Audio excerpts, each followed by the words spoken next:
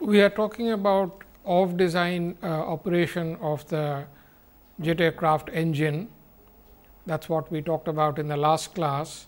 In today's class, we will talk about matching of these engine components for various design and off design operating conditions. And to begin with, of course, we will see how they are matched at least at the design point when the engine is initially designed. So, today's lecture is about matching of engine components. Let us take a look at some of the issues that are related to matching of the engine components. There are a large number of components, as we know. We have intakes, compressors, combustion chamber, turbine and nozzle. All of them put together constitute an engine, and we will have to see how these various components are matched together into one single unit, which we call jet aircraft engine. So, let us take a look at a typical schematic of what is considered an aircraft engine and how various parameters influence the matching of these components. If you have an engine that operates at, let us say, incoming flow velocity V A and outgoing velocity V E, what happens is that we normally express various functions of the engine in terms of the incoming pressure and temperature and the velocity which is shown here. And the engine performance is quite often expressed as function of these parameters along with the fuel flow m dot f. Now, the fact that the engine taken all these components together is one single unit, and it is expected to be and supposed to be a self contained unit. One set of engine parameters essentially influences and instantaneously fixes all the other parameters. So, if there is a change of parameter in anywhere in the engine, it tends to influence the parameters at other components of the engine almost instantaneously. So, this is where the matching comes in, that we keep an eye on the change of these parameters. So, that when they tend to influence each other, they influence each other in a matched manner, and that is the important issue that we are discussing in today's lecture. Let us take a look at some of the parameters that fundamental parameters that we would need to keep our eyes on. The instantaneous cycle temperature ratio T03 by T01 tends to fix the cycle pressure ratio given the engine, instantaneous fuel flow m dot f and the instantaneous rotational speed RPM n. Now, all these things are to be matched. That means, these parameters which we call the performance parameters, at any particular instant they are connected to each other, and essentially if any one of them changes, the other three would automatically need to be changed or would change, and that matching is an important issue at any given instant of operation of the engine.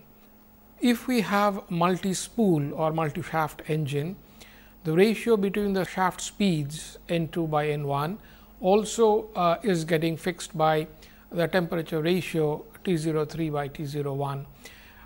So, that is another issue. If you have a multi-spool engine, different spools run at different speeds, and then they come into the picture again, and they would also need instantaneous change to conform to the changes of the four fundamental parameters that we have talked about.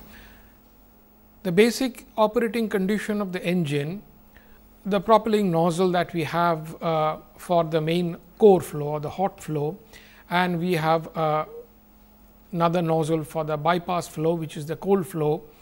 Typically, it is assumed that for most of the time of operation of the engine, this is choked, and this is by design.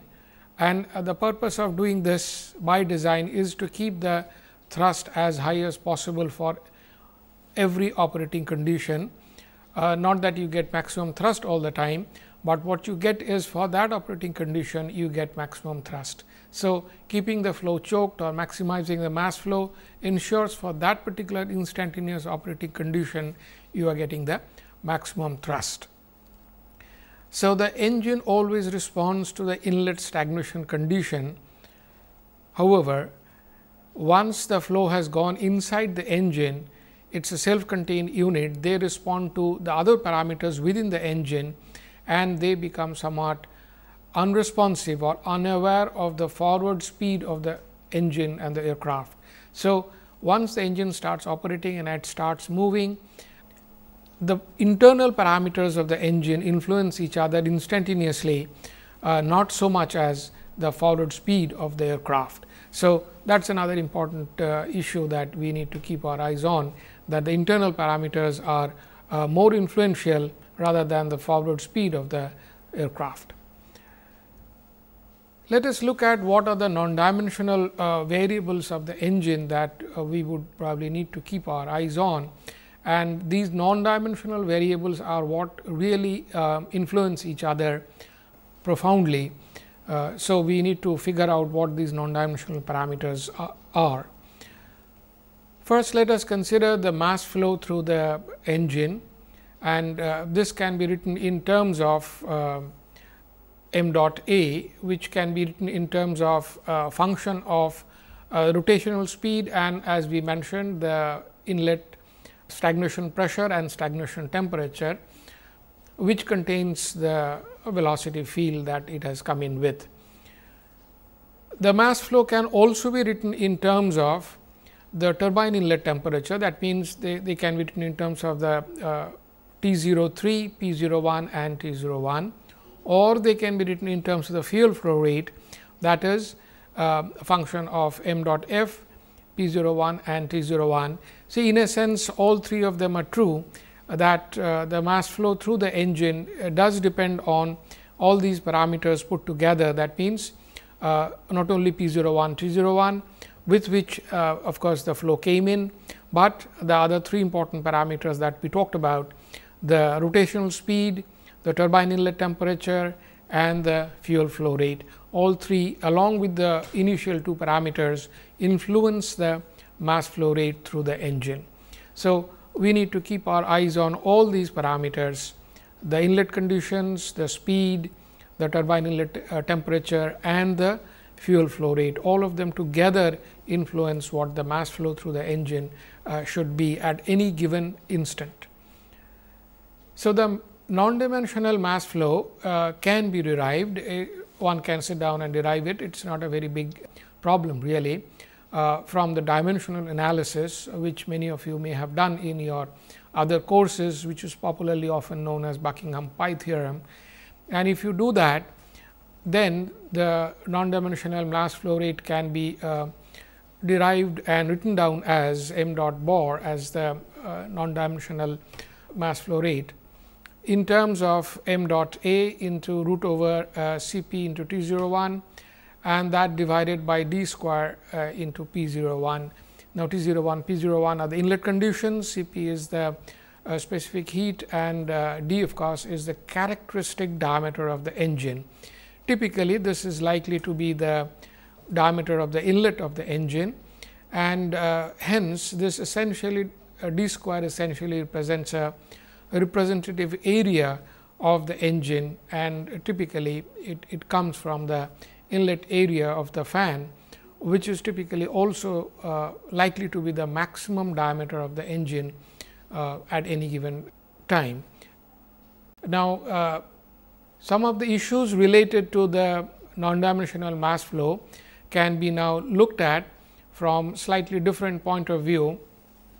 We can see here in this diagram that the functional dependence of various parameters can be plotted together. We had a look at this diagram in the last lecture also. The specific fuel consumption and the net thrust are the two axes and the variables in the upper and the lower pictures are shown here. In the upper picture, we have the turbine inlet temperature as variable. In the lower picture, we have the rotating speed as variable. and as we were just discussing, all of them together actually impact on what is happening inside the engine. Now, what this picture shows is that the lines of constant turbine temperature and the constant speed in the upper and the lower diagrams can be considered to be essentially parallel to one another, and if that is so, if that is accepted, then once one variable is chosen, the other variables are also fixed. So, diagrammatically it is shown here that the fundamental parameters that we are talking about essentially influence each other, and in this diagram it is captured together in one characteristic plot. So, the dependence or the functional dependence of the engine parameters can be captured with a few simplifying assumptions. Let us take a look at how do we go about normalizing the parameters. We had a look at the mass flow of the engine as a non-dimensional mass flow. However, that non-dimensional mass flow quite often is not used, because once an engine is made and once the operating condition is fixed, C p is constant and d square is constant. Now, d square we mentioned is a characteristic area of an engine at typically at the inlet to the engine near the fan, and C p is the operating specific heat of the operating working medium. Now, if they are held constant and taken out of a definition of the mass flow, what we get here is a normalized mass flow of air, which can be written down in terms of just m dot a into root over T 01 by P 01. Now, this is what you would see in many of the books, and we will also look at some of the diagrams in which this normalized parameter is used as mass flow parameter and not the non-dimensional parameter. So, this normalized parameter is not non-dimensional, it has units and it has which can be written down depending on what unit you are using. Correspondingly, the normalized fuel flow can also be written down on and can be derived in exactly the similar manner using dimensional analysis as m dot f bar, that will be equal to m dot f divided by root over T 03 into P 03. And correspondingly, the non-dimensional speed is can be written down as n divided by root over T 01 root over T 01. Now, this essentially gives us the so called normalized values, which quite often people use.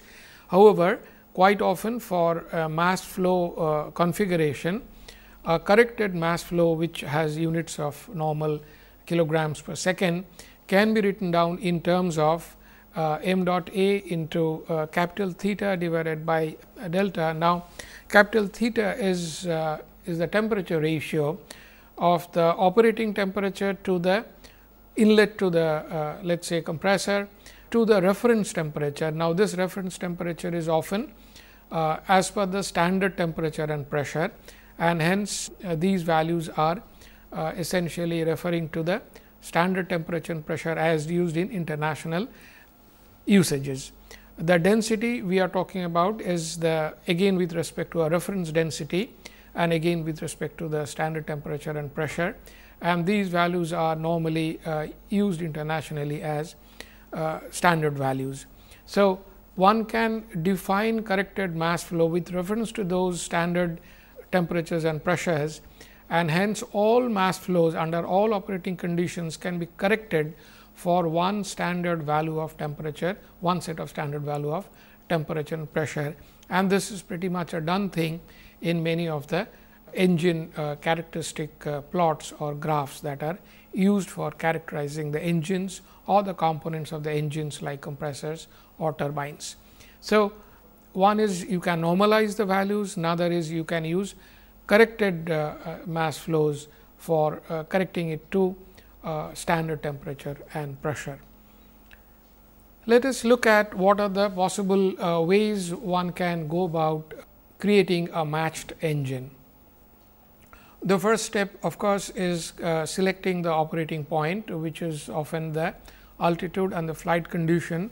Many of the transport aircraft, for example, engines might be having operating point which is takeoff condition, but many of the military aircraft, the operating point selected here could be a flight condition with a very high Mach number at some altitude. So, that needs to be selected first to begin the matching procedure. Now, from the ambient condition, that means the above three figures, pressure, temperature and Mach number, one can get the total pressure at the entry to the compressor, and that is P 01, and the total temperature T 01.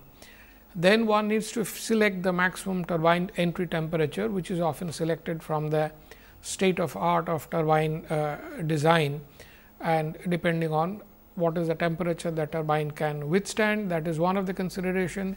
Another of course, is the cycle design, which one needs to do a priori, and from these two one gets an idea what the value of T 03 should be, for which we would be proceeding towards creating a matched engine. Next is the rotational speed, which also comes from the basic engine considerations. Various kinds of engines have various kinds of typical rotational speeds. As we have seen before, for turboshaft they could be of the order of 30,000–40,000 rpm, whereas for military aircraft engines they are of the order of 15,000 to 18,000 rpm, whereas for transport aircraft engine, civil aircraft engines, they are of the order of 10,000 rpm. For the HP spools, the LP spools would be lower than that. And then of course, you get two normalized speed parameters, one with reference to the compressor temperature, another with reference to the turbine temperature. So, the first one is normally used for characterizing the compressor performance, the second one is normally used for characterizing the turbine performance. And then one needs to select the compressor pressure ratio, which normally would come from detailed cycle analysis and the cycle design, and that should fix the value of compressor pressure ratio P 02 by P 01, and then from which one can find out the mass flow parameter, the normalized parameter, which is what one should be using for characterizing the various engine and compressor performances. So, all these parameters together now define what the compressor operation point would be, and as we have discussed before, you have done in compressor chapter, and we have discussed in the earlier lectures, that compressor performance has the minimum operating zone or range of mass flows, and hence compressor operation is one of the first things that we need to fix before fixing the others, because typically almost every engine, the range of operation is fixed by the compressor's range of operation, and hence we need to fix the compressor operation before the others. If we look at the compressor map as we were talking about, we see the mass flow parameter that we have defined, we see the pressure ratio on the y axis, and then the constant speed lines, which are now in terms of n by root over T 01. So, these speed lines are taken out the temperature, which could vary from operating point to operating point. And of course, typical compressor performance graph is shown over here. So, once we have these parameters fixed, we would know where the design point is likely to be, which is somewhere on the 100% line, and that would define where our matching should start. And rest of the operating points, as we have seen before, are the so called off design operating points. So, first we have to do the matching at the design point, and then we need to do matching at many of the off design, important off design operating points like cruise. So, that we have a matched engine and we have a matched compressor. And one of the things which I was just saying, that typically compressor has the lowest operating range in terms of mass flow. Most of the other components like intakes or turbines or nozzles would have higher operating mass flow ranges.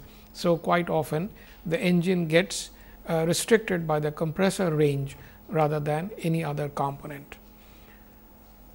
Now, if we proceed towards with our matching steps, the actual mass flow through the engine can be written down in terms of, at any given instant, can be written down in terms of m dot c, which is the flow through the compressor, and that can be now corrected for the actual operating P 01 and T 01 from the normalized value. And then the turbine mass flow can be written in terms of whatever the fuel has been pumped in or injected into the combustion chamber, and certain amount of air that may have been bled out from the compressor towards, normally done from towards the rear of the compressor for various services. So, if we do that, we get the turbine mass flow, and then the turbine entry pressure can be written down in terms of P 03, which would be taken into account the pressure loss in the combustion chamber, and then that gives us the turbine entry pressure. Now, based on the actual mass flows through the compressor and turbine, we can now have the work balance or work done for these mass flows to be equated. So, that is a work balance that we need to do for every engine, and this may also need to be done spool wise if we have multi-spool engines. So, if we do that, we get a work equivalence to begin with. On the left hand side you have the compressor work, and on the right hand side you have the turbine work, together matched with the mechanical efficiency of the shaft connecting the turbine and the compressor. If we have a simple turbojet engine for a spool, for example, if we take the LP spool, the LP spool work of the compressor is on the left hand side, and on the right hand side we have the LP turbines work, again multiplied by the mechanical efficiency of the LP shaft.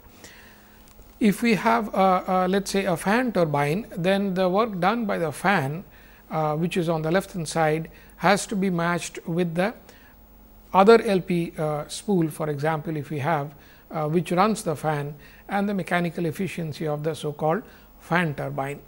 And of course, if we have the HP spool, which is the core of the engine, where HP compressor work on the left hand side has to be matched to the HP turbine work on the right hand side, again supplied through the shaft, which is the mechanical efficiency of the shaft.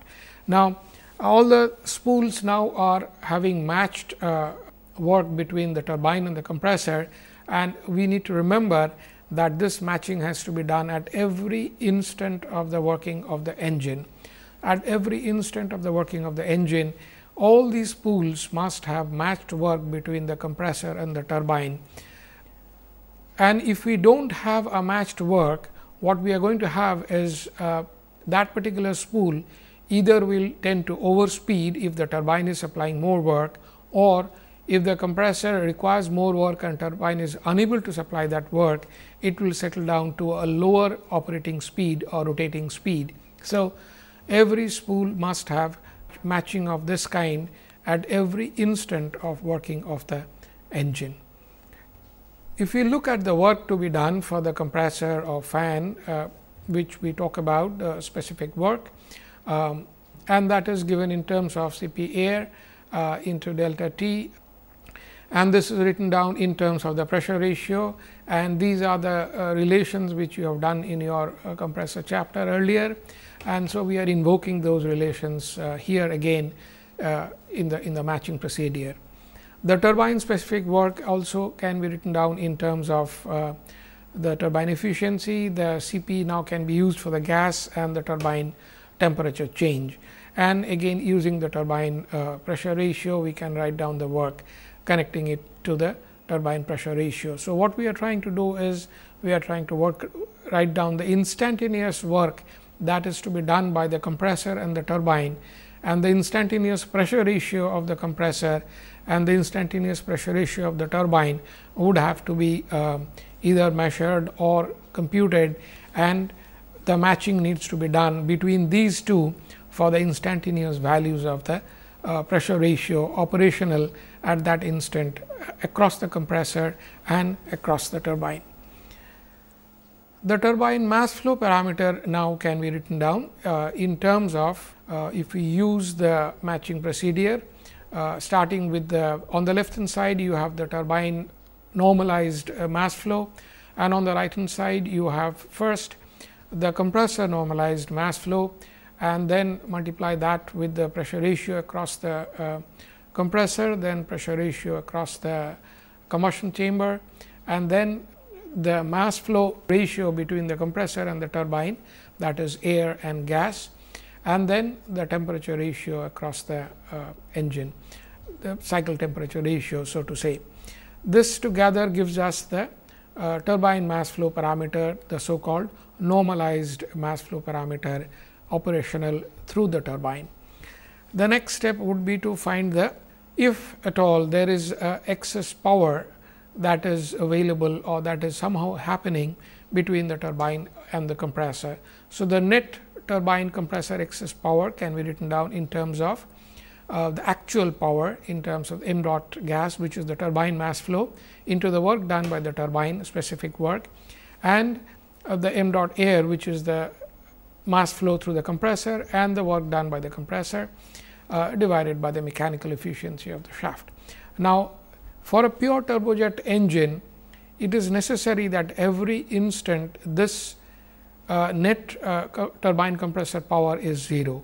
That means, there is no net power that needs to be catered to, and this should be 0. That means, there should be exact matching between the turbine and the compressor.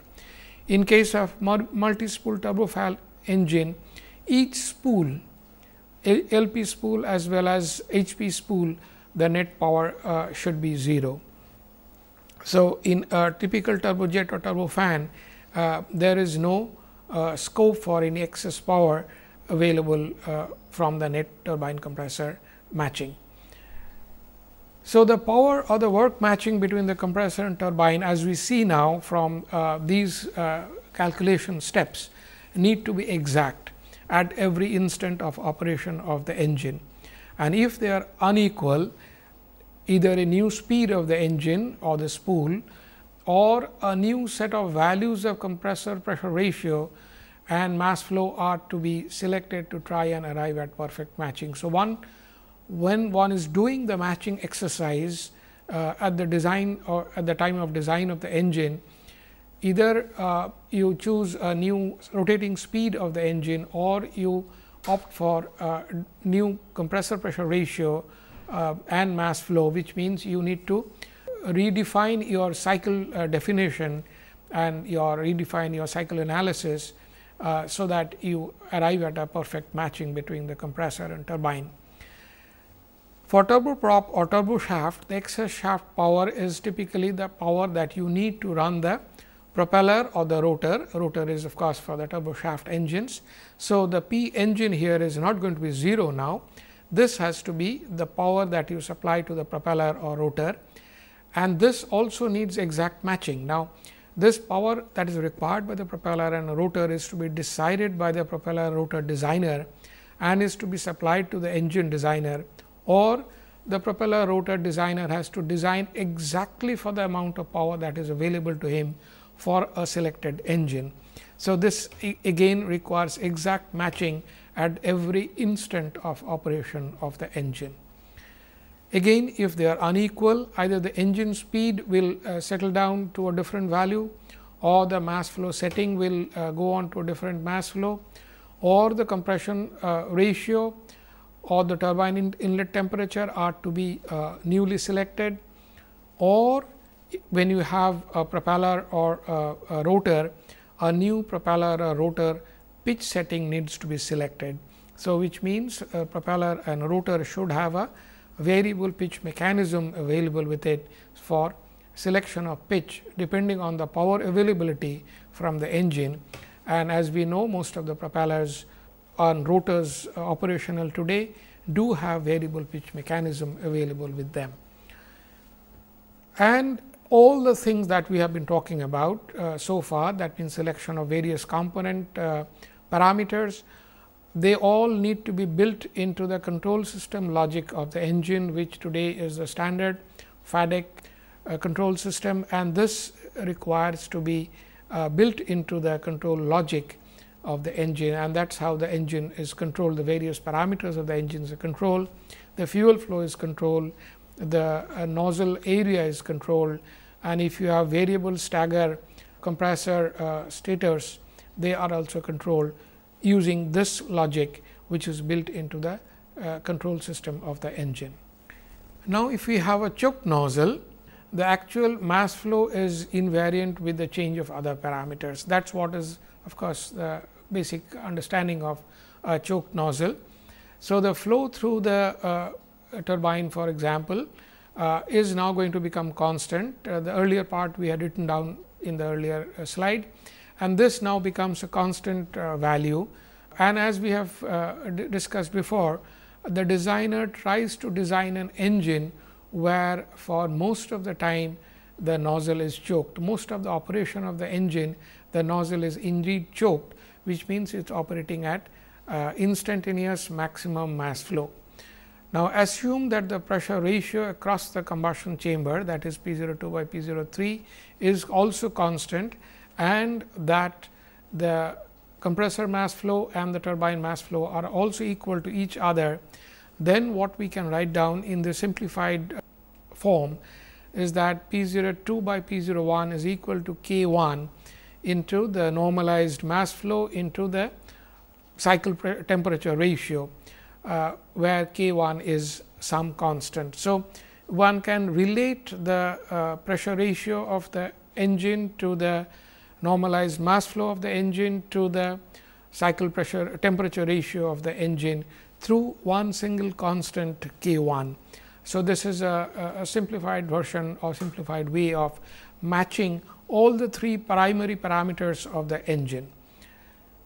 If we look at the diagram which we had looked at in the last class also, the pressure ratio versus normalized mass flow versus the cycle temperature ratio, and the constant temperature ratio lines are the linear lines cutting right through the compressor map, so to say, and these lines of course, are the speed lines. So, what we see here is this large portion over here, the engine is likely to be operating at choked flow condition, whereas at the lower compression ratios and the lower mass flows, the engine is likely to be operating under unchoked flow condition.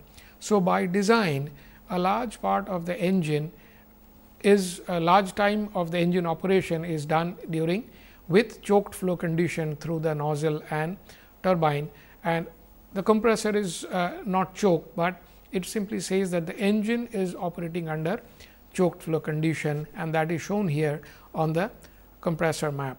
Now, if we move forward and see that the cycle temperature ratio is held constant, if it is held constant, then the pressure ratio can be written down in terms of K 2 into the normalized mass flow, where K 2 is another constant, and the cycle temperature ratio T 03 by T 01 has now been taken out of the equation. Now, for a straight and level cruise flight, we can say that the pressure ratio, cycle pressure ratio can be related to the cycle temperature ratio through another constant called K 3.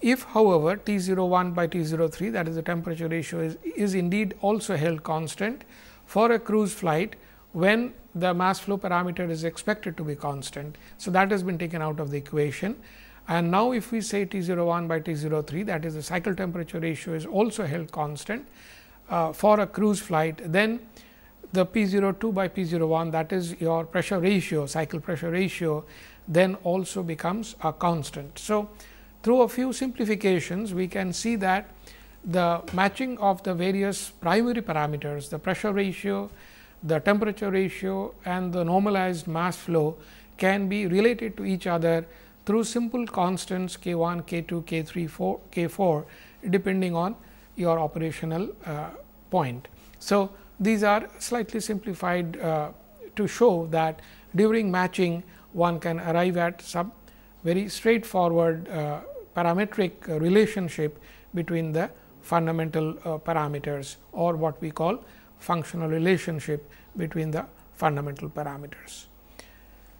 If we look at the off design matching of a typical turbojet engine, if we start from the beginning, the steps that you have done before in great detail in the earlier lectures. So, we will invoke all those steps over here again. one by one. At the intake, for example, the pressure that is developed through the intake can be written down in terms of the intake efficiency and the mass flow with which the flow is coming in, and using the isentropic relationship with the efficiency built into it, it gives us the P01, that is the compressor entry pressure. Similarly, we can get the compressor entry temperature from the ambient temperature with which the flow is coming in using the intake flow conditions. Now, at higher flight Mach number MA, the value of P01 and T01 would be higher and higher at any given altitude where PA and TA are constant. So, higher the Mach number at which you fly, your P01 and T01 are going to be higher and higher. On the other hand, for a constant flight Mach number MA, the P01 and T01 decreases with increasing altitude and vice versa. That means, as you go higher up in the altitude, your P A and T A are going down. So, if your Mach number is constant, your P01, T01 are going to come down, and of course, vice versa. So, these are the intake conditions with which you start your turbojet engine configuration. Now, the ram pressure development in the intake, which increases the and decreases the compressor inlet and then the compressor outlet absolute values of the pressures. Now, these increases and decreases also the turbine inlet and outlet absolute values of the pressures, and thus the pressure ratio across the nozzle increases and decreases. So, the absolute value of the pressure delivered to the nozzle entry also increases and decreases with the ram pressure that is happening across the intake.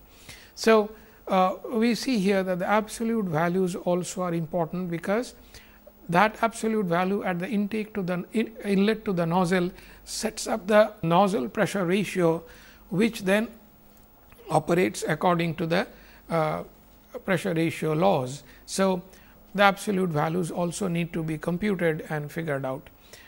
As the nozzle pressure ratio is, if the nozzle pressure ratio is high, the flow is choked, and it is then independent of the nozzle pressure ratio. So, as soon as it reaches a choking pressure ratio, then from there onwards it does not matter what the nozzle inlet pressure is anymore, and now from there onwards it does not matter what the flight speed is anymore.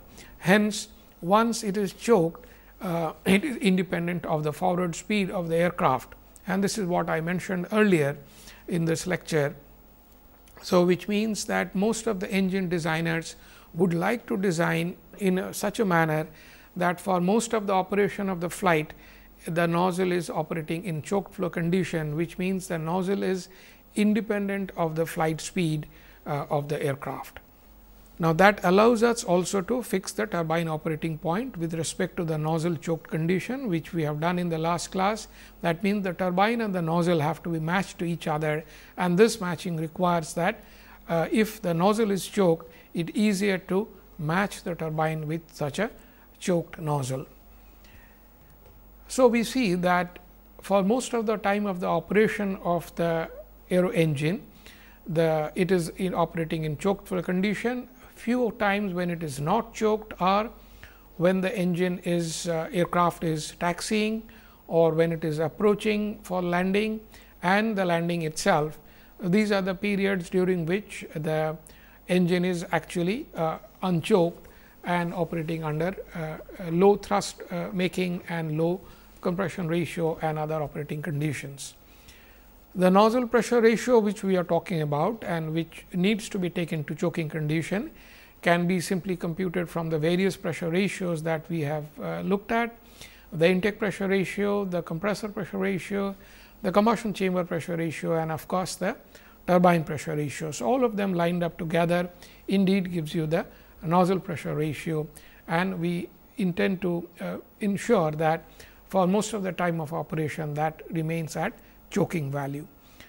So, as we see, all the parameters are kind of connected to each other through simple parametric analysis. The thrust of an engine can now indeed be written down in terms of simple thrust equation that we have done earlier in the course in terms of the mass flow through the engine and the velocity, the exit velocity, which is written here as V 5 is the exit velocity with which is coming out, and the difference of that with the flight velocity of the aircraft. And the momentum thrust in this equation is also supplemented by the pressure thrust, which comes out of the nozzle exit pressure. And if there is a residual nozzle exit pressure, that as we know gives us a pressure thrust, and that together gives us the instantaneous thrust of the engine. So, this is going to be the instantaneous thrust of the engine as related to the instantaneous flight speed of the aircraft. So, if the aircraft is operational such that the gas exhaust speed V 5 or V E depends on the flow condition at the nozzle exit, and when it reaches choking, that is the maximum mass flow that you can have through the engine, and if all the parameters are then operational in unison as an unit, then we instantaneously we get the maximum possible thrust for that particular operating condition. And that is what I mentioned earlier, that engine designer tries to ensure that any given instant the engine is producing preferably the maximum possible thrust, which as I mentioned is not the maximum thrust of the engine, but for that given operating condition that is the maximum possible thrust. So, most of the time the engine should be operating under conditions that gives maximum thrust for that particular operating condition, that is maximizing the use of the engine for the purpose for which it is created. During the climb operation, if the nozzle is choked, it will remain so during the entire climb with continuous fall in ambient pressure. Now, this is something which we just saw, that if you are in the last equation, if your ambient pressure is falling, your all the other pressures would start to fall actually. On the other hand, your flight Mach number is increasing. So, the pressures may get restored. We need to ensure that during this entire climb operation that this nozzle pressure ratio remains at choked value. So that we have maximized thrust creation during the entire climb operation through all these pressures that are operational inside the engine. So, this is another thing which the engine designer needs to ensure, that all the units, the subcomponents, the intake, the compressor, the combustion chamber, the turbine or nozzle, and all of them are matched together in one unit, such that for example, during the climb they continue to produce maximum thrust during the entire flight operation, even when the altitude is changing, the flight Mach number is changing, but the engine continues to produce maximum instantaneous thrust during the entire operation of the climb. Now, this can be done only if you have a matched engine, only if you have an engine that has taken care of this continuous variation of the parameters that invariably happen, and during the entire operation then you can have maximum instantaneous thrust production by the engine. So, this is what matching essentially accomplishes, that it produces maximum thrust, instantaneous thrust at any given point of operation. If we look at a choke nozzle operation, the exhaust velocity is given by the instantaneous temperature that is operational at the exit of the nozzle, and this is assuming that the flow there is choked and it is a convergent nozzle. We get a sonic velocity as the exhaust velocity. For an unchoked nozzle, we assume that the flow has continuously accelerated to its maximum value, and hence we use the isentropic relationship that you are familiar with, using the maximum nozzle pressure ratio. That means, assuming that the nozzle finally exhausts flow to the ambient at ambient pressure. That means, maximum acceleration or maximum change of velocity through the nozzle has taken place to the ambient pressure, and this is the unchoked nozzle that one can get without getting choked. Now, for the choked nozzle, we know that it reaches the critical pressure written here as P c, and this is given in terms of the nozzle operating condition, starting with let us say P 04 coming from the turbine, and then the nozzle efficiency, and using the component specific ratio of the gas operational at the nozzle, we can find the choking pressure that is operational at the nozzle exit. For the unchoked nozzle, as I mentioned, typically it is assumed that it is fully accelerated to the ambient pressure P A. Now, if you do that, the engine performance, as you can see now over the entire procedure that we have gone through, is decided by engine normalized speed to begin with n by root over T 01, but the maximum performance is capped by the engine maximum speed, design speed, that is n max, for which the engine components have been designed taking into account the structural and many other issues, and hence there is no way an engine is going to operate beyond n max. So, the engine maximum speed is decided typically by the stress limits of the rotating components of compressor and turbine. In turbine, you have additional issues of high temperature, and the issues like creep also come in. So, those things finally decide what the maximum speed, rotational speed of a particular spool should be, combination of compressor and turbine. And then this n max divided by root over T 01 is the normalized maximum speed parameter. But as the ambient temperature increases, this thrust will decrease and the engine speed cannot be increased anymore. Now, this is where the problem is. We know as the ambient temperature increases in a hot day or in tropical countries like India, the engine thrust starts falling. To compensate for that, the only way you can do that is to rotate the rotating components at a higher speed to increase mass flow and to increase the engine performance. But if it has already reached the maximum speed, it cannot be increased anymore, and the control algorithm of the engine will stop it from going to higher speeds, and hence the engine thrust cannot be increased anymore. So, engine does reach its maximum thrust under those operating conditions.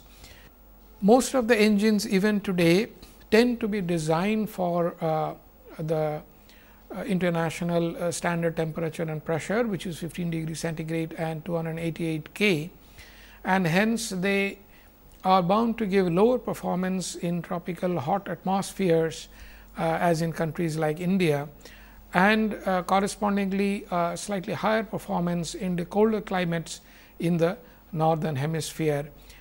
This is something which is unavoidable at the moment, because most engines do tend to use these parameters as the starting design parameters, and this is something which requires to be factored into the normalizing parameters that we have used, and hence we have defined the corrected mass flow, and such corrections need to be applied to ensure that during the process of matching, the matching is also done with reference to these reference temperature and pressure, which we talked about earlier, because those are the values at which the engine is indeed designed. So, we see that we have a large number of issues here that need to be taken care of during the process of engine design. All the components of the engine would have to be matched together, and only then you have a matched unit, which we call engine, which supplies power or thrust to the aircraft. And to cater to the aircraft at every instant of the flight of the aircraft, the instantaneous performance of the engine has to be a matched performance of all the components inside the engine. So, we need to ensure that that happens by design and do not leave it to chance. So, these are the simple procedures that is inevitably needs to be done during the process of engine design. In the next class, we will look at the component matching and how these components sometimes need to be sized to ensure good matching, and this is what we will do in the next class, the component matching and sizing of the engine components of aircraft engines.